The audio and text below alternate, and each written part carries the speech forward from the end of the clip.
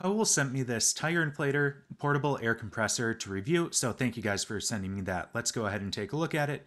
And I really like this. It feels sturdy, and as you can see here, it has a light on the top, and that's a great function in case you're on the side of the road. It comes in extremely handy if you need to see what you're doing. So let's see what else is in this little carrying case here. And here we have our charger. So this is a USB-A to USB-C. As you can see, the USB-C on the top that you plug directly into the unit, and then the USB-A that you plug into the wall if you're home charging it, or into your car if you need to charge on the go. And then there we have the USB-C going in the top.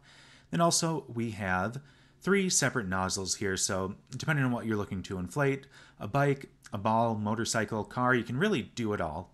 And then we have the hose here, and this is the one thing that I dislike about this. I wish that was a little bit longer. I think that could be improved. And otherwise, I absolutely love this and strongly recommend it. Let's go ahead and turn this on here.